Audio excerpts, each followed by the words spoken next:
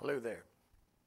My name's Harold Wildeson, and I'd like to talk today about the fact that I love to tell the story. And this came to me to use this title for what I have to say today. It was July 4th, 2023, and I was watching TV, and I like Southern gospel music, and I was watching Bill Gaither's program. It was Black History Month, and he had on a number of my favorite singers. One of them was Andre Crouch that he had on there that day. And as he was singing, I went back in time to a concert at Messiah College, the Eisenhower Center. My sister Faye and I were there to hear our dear brother Andre sing some of the greatest songs ever written. Some of them are in your hymnal at your church. He's written some wonderful songs. And it was there at that concert that my dear brother, Andre Crouch, ushered my dear sweet Karen into my life. And what happened was my sister and I heard that he was going to be at Messiah. So we made plans to go. We were there. The concert was over. And here came this Karen. Never met her before. She's my almost next door neighbor. I lived in Chambersburg. She lived in Scotland, Pennsylvania. She come running up to my sister Faye. They were good friends. They worked together at a local nursing home. And so they knew each other, and they were so happy to see each other. And then my sister Faye introduced me to my Karen. And we gradually fell in love and got married and lived happily after all the time, sometimes. I'll put it that way. We had our ups and downs over the years. Next month, it'll be 47 years that we've been doing life together. And yes, he's gone now. Andre Crouch is gone. But his life and music live on in our hearts. He planted seeds of God's love, grace, and mercy into our hearts that germinated, and there's an exponential growth going on in the kingdom from the seeds that Andre planted. And during the concert, Bill Gaither's wife, Gloria, came on, and she mentioned the fact that her favorite song is I Love to Tell the Story. And that related to me because I love a good story, and I love to tell the best story in the world, the story of Jesus and all that he's done for us. And if we'll just accept him as our Savior, we can live forever. She went on to talk about the verse, thy word have I hid in my heart, that I might not sin against thee. And Gloria said, if you don't learn it, it won't be there when you need it. I'm here today to tell you some of my story, and I hope it will bless your heart. I want to start it was 1957.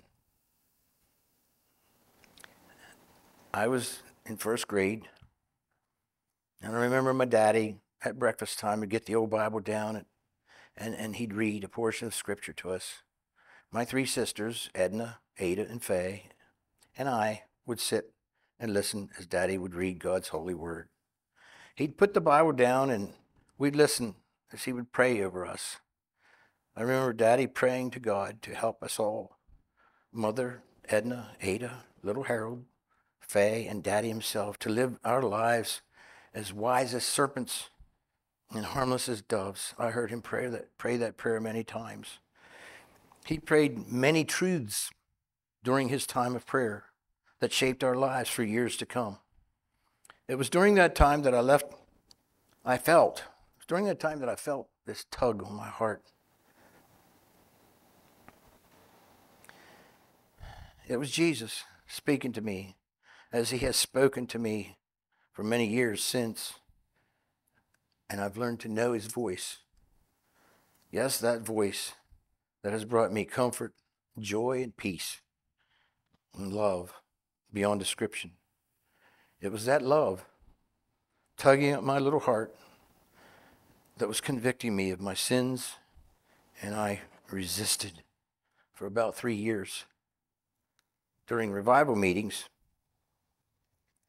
when the invitation was given, I wanted to say yes to Jesus, but I just couldn't do it. I was scared. I was scared to do what I had to do to receive Jesus into my heart. I know how I would have done things differently back then if I had only known then what I know now. Oh, the pain that I suffered during that time as I became rebellious. Big time rebellion was in my heart. I got to the point where I resisted my mother's instructions, and I would sass her to the point of bringing her to tears. It got so bad one day that Mother, in tears, told me, "Harold, one more time." I remember it like it was 5 minutes ago. "One more time, and you are going to get it." I didn't think that warning, it didn't mean that much to me, and I didn't think I had to listen. So I don't think that warning lasted more than 5 minutes. I was pushing her to the limit. It was only minutes after the warning that I, Harold Wildeson, laid into my mother with a vengeance. It broke her heart. Then, with all the love my mother could muster up, she retrieved the paddle. It was an oak paddle designed to stir applesauce. And it was designed to stir applesauce, but that day it stirred my soul. It was about 18 inches long, carved out of a piece of oak. It had a round handle about 1.25 inches in diameter and 6 inches long. The other 12 inches was the blade on that thing. 2.5 inches wide, 1/2 inch thick. Maybe I shouldn't have used the word blade, but I don't think I would have been more terrified if it had been a blade. She took me by the arm and marched me out the back door and up to the old wash house. Every farm back then had a wash house. Back then, the wash house was where you did the laundry, in addition to processing meat when you butchered. There were 2 brick furnaces with 2 butcher kettles that sat in the top to cook your meat. When you weren't butchering meat, you used the wash house as a laundry room. You'd heat your water in the butcher kettle. You had to build a fire under the kettle to heat the water that then was placed in the old wringer washer, sitting there in the middle of the wash house. Mother had an old wooden chair sitting beside the old wringer washer. The back was broken off the chair, and it was gone, and on that chair she would place her galvanized wash tub that received the clothing as it came out of the wringer. I remember that wringer. I was helping send clothes through that thing one day, hanging up my fingers in it, and it started pulling me in. And Mother was right there and rescued me, released me from that wringer. But anyhow, Mother removed that old wash tub from that chair with the back broken off the chair, and she sat down. She reached out to me and laid me on the altar of her lap. I must have been as terrified as Isaac was when Abraham laid him on that altar. Tears were now streaming down her cheeks as she gave me that first swat of the paddle. Now, for those of you who are concerned about child brutality here, she didn't beat me with that thing. She simply spanked me. It was a right good spanking, as the old timers would say, that I needed desperately. I didn't think so back then, but she probably was saving my soul from a burning hell. Now, back to the first crack of that paddle. I remember screaming. I screamed out, "Mother, you're going to kill me." I was scared.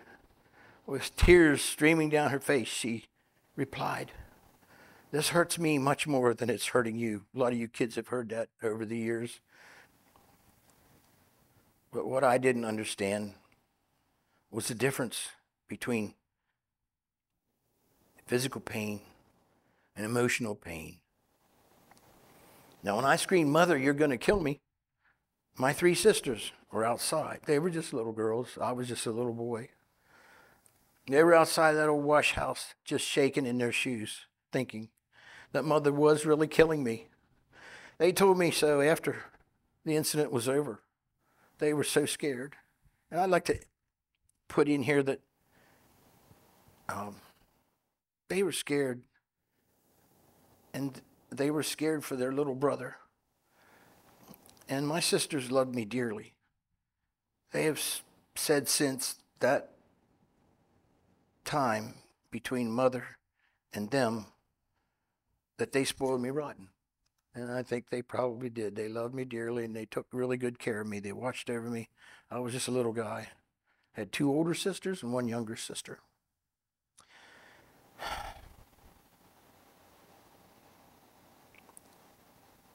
They told me after the incident was over, and that severe spanking must have helped me, because years later, my mother said that I, Harold Wildeson, turned into the nicest little boy you could ever imagine.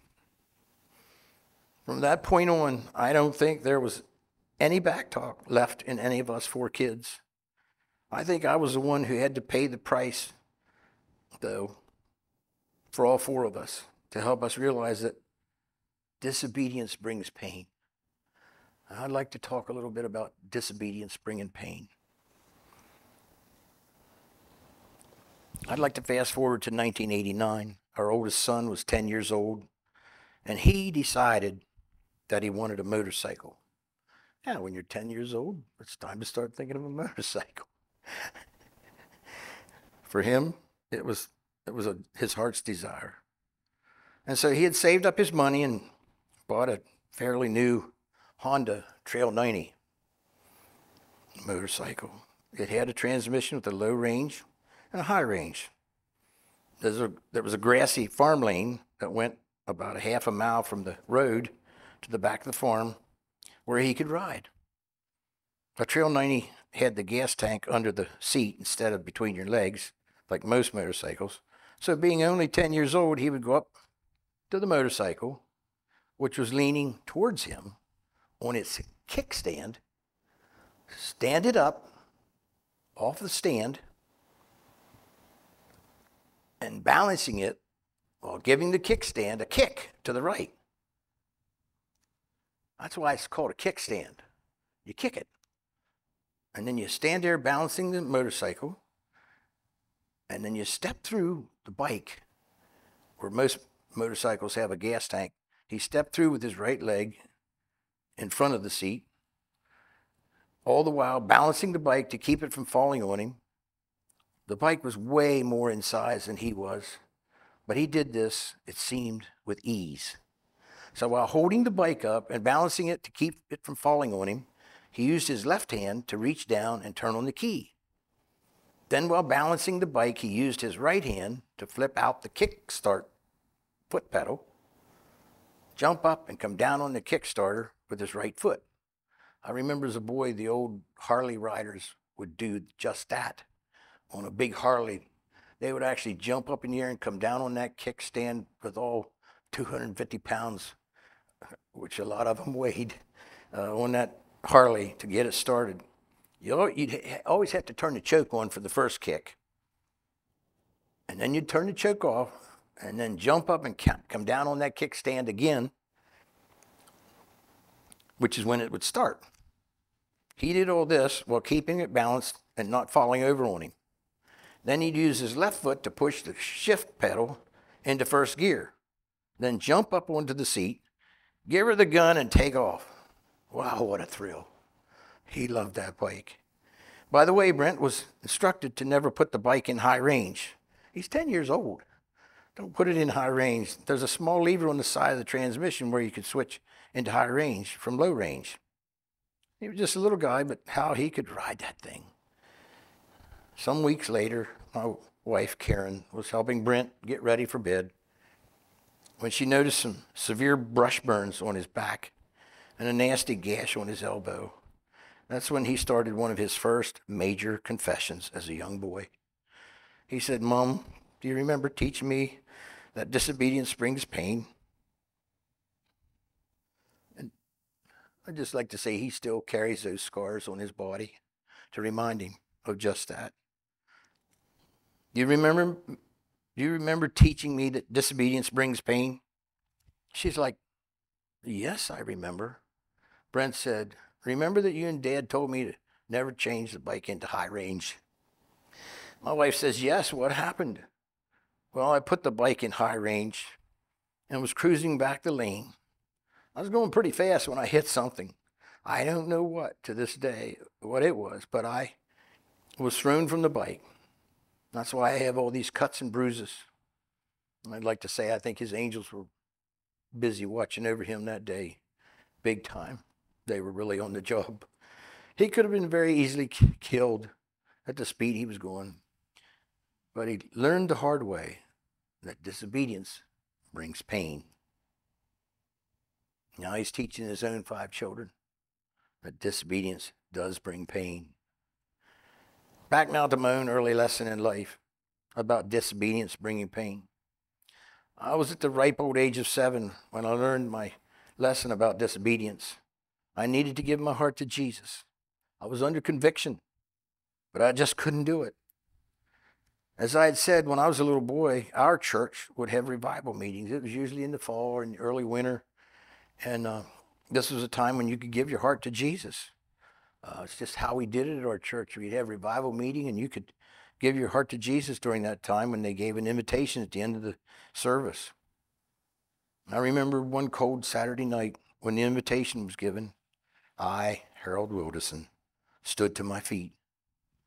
And right then and there, I gave my little heart to Jesus. I stood there shaking in my shoes. You didn't go to the altar back then. You just stood to be recognized. The preacher saw me, and I still remember him. He's gone now, bless his heart. His name was Henry Huntsberger. Some of you may know him. A very wonderful, talented speaker. And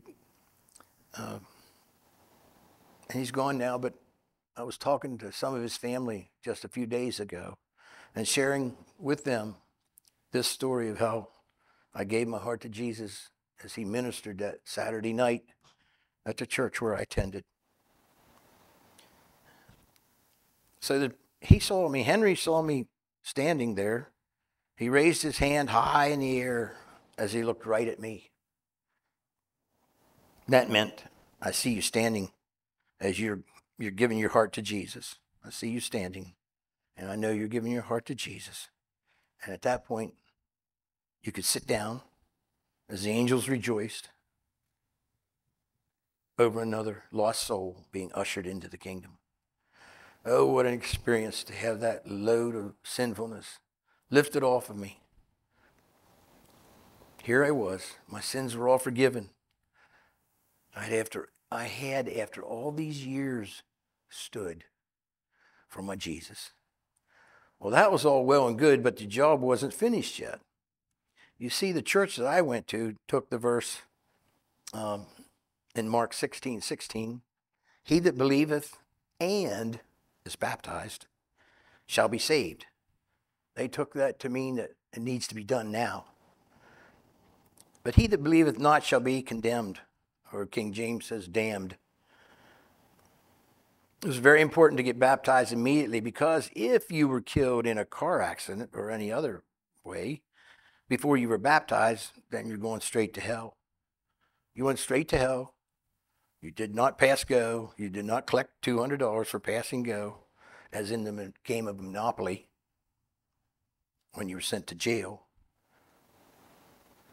You were going straight to hell. If that happened, if you had an accident and were killed before you were baptized, that's what I want to say. So it was very important to get baptized now. So the next morning, which was Sunday, we had church. And after church, we headed for the first spring house on the Falling Spring Stream there in our local area. We all gathered there as a group, lots of believers, some unbelievers, and when it was my turn, I was led down the steps to the water where I was to be baptized. It was probably 3 feet deep there. And if you remember me saying I was shaking in my shoes as I stood and gave my heart to Jesus, I remember shaking all over more than anywhere else. My whole body was shaking as I went down into that water. You could barely breathe because you were just shaking and hard to breathe and cold. It was the coldest thing I ever experienced in my life. This was in the middle of December, 1960. I remember it was 1960 because my mom took my Bible, and in one of the first pages in the Bible, a blank page, she wrote in there, Harold gave his heart to the Lord, to Jesus. Harold gave his heart to Jesus on December, right now it's not coming to me the actual date, but December 1960. She wrote it in my Bible so I would never forget. They dipped me 3 times forward in the name of the Father. The second time down was in the name of the Son. And the third time under was in the name of the Holy Ghost. The minister would then put his hands on your head and pray a beautiful prayer over you. That's when you were officially saved. I remember coming up those steps just shaking uncontrollably. When I got to the top of the steps, I was greeted by several deacons' wives who wrapped me in towels and blankets. It felt like I had died and gone straight to heaven. It felt so good. Wow, I felt like 100 tons of weight was lifted off of me. I was now saved. I was raised up into new life. That was my new beginning. I was so excited. I wanted everybody to get saved too. Everybody else needed to be saved. I was so excited. I was 9 years old. I was just the happiest little boy you could ever imagine. I wasn't perfect, but I was saved. I was forgiven. Jesus was just what I needed. I tell you this story so that you don't have to go through the torture that I went through as I resisted the greatest gift that God could ever give, ever. Oh, the joy of serving Jesus. Oh, the love I felt in my heart, and the peace was indescribable. Up until I gave my heart to Jesus, I remember dreaming of dying and going to hell. I actually had dreams where I went to hell in my dream. Waking up from those nightmares, my heart pounding, getting out of bed, my knees hitting the floor, and pleading with God to help me. I remember after I was saved, the dreams were different. I could take you today to the very spot where I was standing in my dream at the old home place when the rapture happened. I remember shooting straight up off the earth. The G-force was so great as I lifted off. It felt like all my guts went straight down and wrapped around my pelvis. It was actually painful in my dream, but it was the greatest feeling of pain ever. If you've ever had pain, it felt good. It was terrible pain, but it felt so good as I lifted off. I woke up from that most wonderful dream, the most wonderful dream I'd ever had in my life. I lay there in bed so happy to have seen a small glimpse of things to come. And I'm looking forward to the rapture. Even so, come, Lord Jesus. Amen. Oh God, you said in your word, delight yourself also in the Lord, and he shall give you the desires of your heart. So Lord, you know my deepest heart's desire is that all would receive you as their Savior, Lord, Master, Healer, Comforter, and soon coming King. May those listening today receive you, and then bring their brothers and sisters, aunties, uncles, cousins, grandpas, and grandmas, and all their friends into the kingdom. That by their lives and by their testimonies and the blood of the Lamb and being filled with your Holy Spirit, bring all their offspring down to 10,000 generations. And I use 10,000 generations, dear loved ones, because I didn't want to miss anybody. We don't know when the rapture is going to happen. It might be 10 generations till it happens. But I didn't stop there. I said down to 10,000 generations or more into your kingdom, Lord. That's my heart's desire. Oh, Lord, that there would be an exponential growth in your kingdom. Our desire is that not one perish. We love you. We adore you. We praise you. We worship you. For you are worthy. In Jesus' holy name, amen. God bless you all. I love each one of you. Please receive Jesus into your heart. It's the most important decision you will ever make in your life. And it's so important that you do it, and do it now. Jesus could return any moment. I remember reading about the disciples. They thought he was going to return in their lifetimes. That's been 2,000 years ago. He hasn't returned yet, but he can still return, and he'll come in the twinkling of an eye.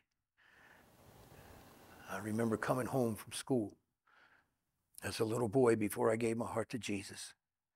And my mother was usually there to serve me maybe some cookies and a glass of milk.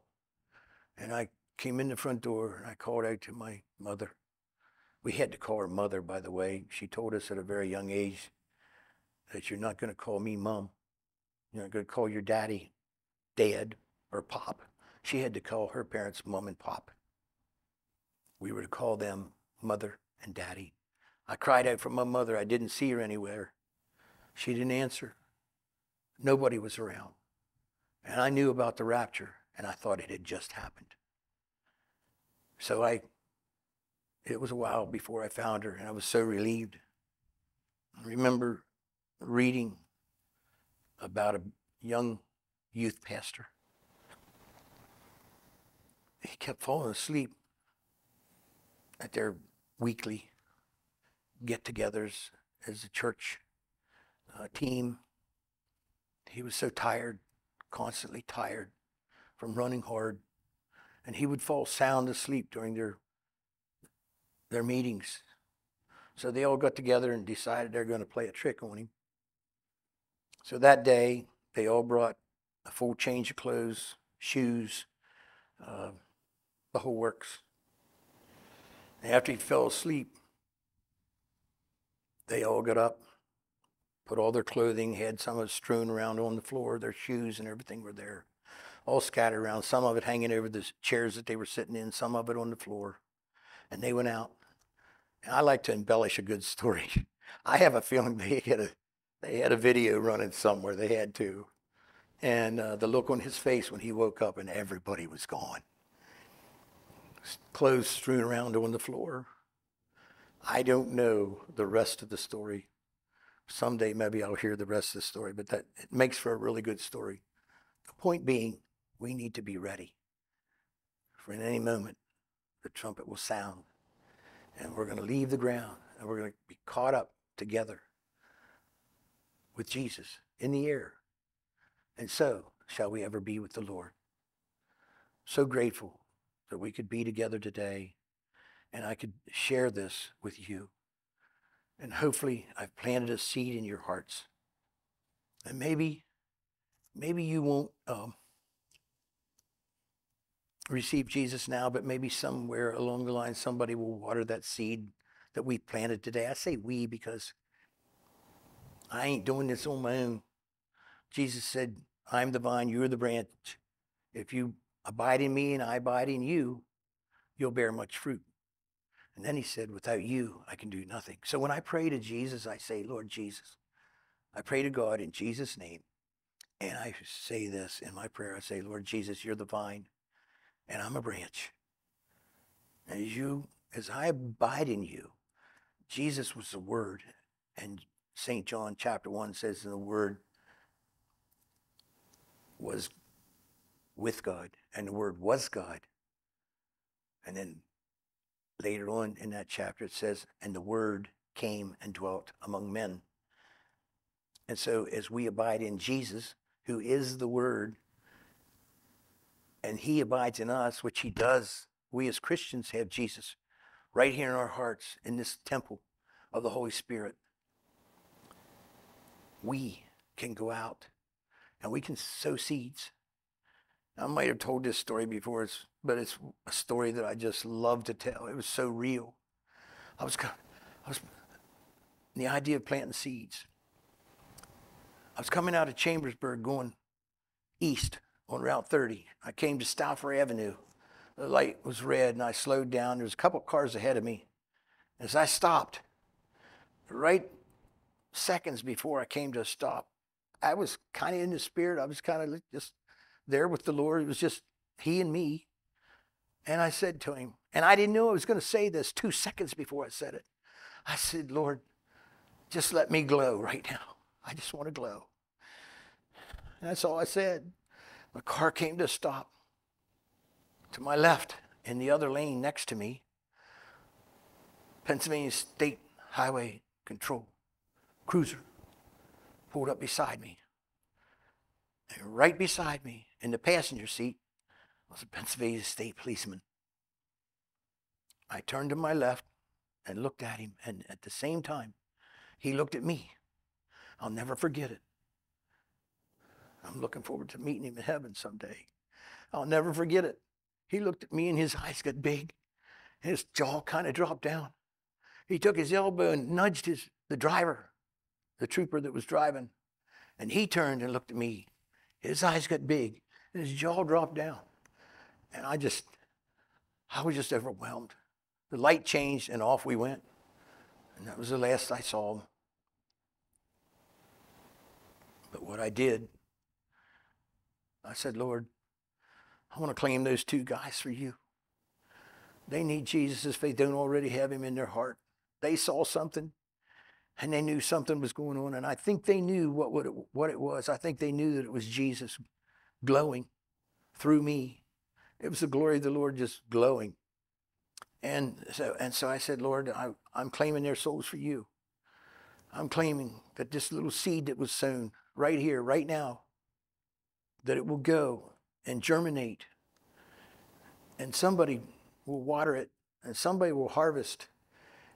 And Lord, I'm praying that they'll share the good news that they heard from that seed that was planted, and from those who watered it, those who helped harvest that seed, that plant that grew up, that soul that was saved, and that those 2 policemen would go out and tell their brothers and sisters, their aunties and their uncles and their cousins and their grandmas and their grandpas, that Jesus is the way, and that they would tell the story of Jesus, and that they would love telling the story. That's what we're talking about here today. Get yourself saved, go out and tell that story, and that through their lives and their testimonies and the blood of the Lamb, that many would come into the kingdom. There would be great exponential growth in the kingdom. And that's how I pray for people. When I pray for them, I might just pass them on the street, walking down the street. They might pull out in front of me as I'm going down the highway, and I have to slow down. There was a time where I was really upset when somebody would do that to me. And then until I realized that maybe the angel of the Lord had something to do with this. If he hadn't pulled out in front of me, I'd have gotten to maybe a scene of an accident that I would have been involved in had I not been deterred. I think that's the word I would say. For maybe half a minute or a minute. And so it's time for us to plant seeds. It's time for us to tell the story. It's time for us to bring down the glory all over the world, and that people would praise the Lord and worship him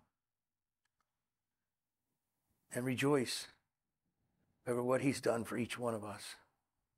And may we all simply just give our hearts to Jesus. It's not that hard to do. He'll help you. He'll bring love into your heart. He'll heal you. You see, when Jesus died on the cross, we all know about the cross. Some of us don't know about what happened to Jesus before he was nailed to that old rugged cross. They took him and they tied him up to a whipping post. They took his clothes, his robe off. He was there naked, and they started whipping him with a cat of nine tails. Those big Roman soldiers. I don't know if you look it up in Siri, she'll tell you what it is. It's 9 strips of leather fastened to a wooden handle, and on the end of those strips of leather were pieces of sharp objects, like pieces of metal, maybe glass. I don't know if they had glass back then, but whatever it was that was sharp, they would fasten them to the ends of that leather strip, and they would beat their prisoners to a pulp. And they beat him. And when that cat of nine tails came down across their back, they drug it down across the back as they swatted their prisoner. And it would rip their back into shreds. While they were doing that, they were cursing him. They were mocking him. They were spitting on him. They went ahead and plucked his beard out. I know what it feels like to just pluck one hair out of my beard. They were plucking his beard out, whole fistfuls of his beard, just ripping his face to shreds. They said that even his close friends didn't recognize him. He was so bloodied up. And then at some point they put that old crown of thorns on his head, and they nailed him to that old rugged cross. But that beating that he took was for your healing. You need to receive Jesus as your Savior. And right along with that, you receive healing for your body, for your spirit, for your emotions, for your finances, every part of you, for your relationships. Jesus took that beating for your healing. I've heard people say, well, that was just spiritual healing. No, I think when God does something, he does it 100%. When he heals you, you're completely healed. Every day, I thank Jesus. Sometimes I hurt. The first thing I do when I feel pain is say, Lord, I thank you that I'm healed by the stripes of Jesus, and I'm living in divine health. For it is written, and by his stripes ye were healed. And I'm reminded of an old black brother. We were talking about black singers today, and I appreciate every one of them. Some of them are really some super singers, and I don't want to start mentioning names. You might know some of them. But I remember that this black brother, he was a pastor. It was Easter Sunday morning, and they were talking about the crucifixion. And they were talking about the stripes that Jesus received across his back. And he was talking about the fact that by those stripes, you were healed. I love how he told his story, because a 4-year-old child could understand how he told his story. He said, Jesus took those stripes. He went through all the suffering that Jesus received when he took those stripes. And he said, in Isaiah, it says, and by his stripes ye were healed. I just love this guy. He said, now if you were healed, that means you are healed. I can't wait to give him a big hug when I get to heaven, because of the next thing he said, and only he could say it this way. He said, now if you are healed, you were healed, that means you are healed. And if you are healed, that means you is healed. And it's like, there's no doubt in my mind that I'm healed. And we just need to receive it as born again believers. We need to receive his healing that came from those stripes before he was nailed to that old rugged cross. There's so many wonderful things I'd love to tell you about living for Jesus. And I'd love to just tell you the stories. I don't know if I'm a preacher, but I love a good story. Jesus told stories when he was here on the earth. He was one of the greatest illustrators. He always illustrated his stories, his thoughts with stories. He talked about farmers going out to sow seed, and some fell among thorns, some fell among the rocks, and some fell on good ground. I've been a farmer all my life, and I was blessed to be able to plant seeds over the years in really good ground. We live on a farm in the little village of Duffield, Pennsylvania. And Duffield has some of the richest soil in the United States. If you look on the soil maps of Pennsylvania, you'll see little plots of Duffield soil on these soil maps that the Conservation Service puts out. I remember going down into our meadow. Now, a lot of topsoil had kind of filtered in our meadow from off the hills around us. But we were digging test holes for a septic system we wanted to put in, drain lines. They were down 7 feet in black topsoil, and they still hadn't hit subsoil yet at that point. The whole farm doesn't have 7 feet of topsoil, but the stuff just grows. And it said some of those seeds, Jesus said, fell on good soil and brought 100-fold return. And we've seen that out there on the farm. And Jesus, when he and his Father and the Holy Spirit designed our world that we live in, he designed everything to replace itself if anything happens to it. He designed exponential growth. You plant a seed of corn, you get an ear of corn, maybe 2 ears of corn. I've seen 3 ears of corn on a stalk of corn, and you get hundreds of seeds back from that one little seed that you planted. He said, be fruitful and multiply and replenish your earth. He wants the earth replenished with people that love him, who want to praise him and worship him. And he didn't tell us that if he thought for a minute that there wouldn't be enough food to go around if we did just that. Because everything he designed was exponential growth, exponential food, more food than you can imagine. God is not a God of shortages. There's no shortage on God's mercy. There's no shortage on God's love. There's no shortage on his provisions for us as his dear children.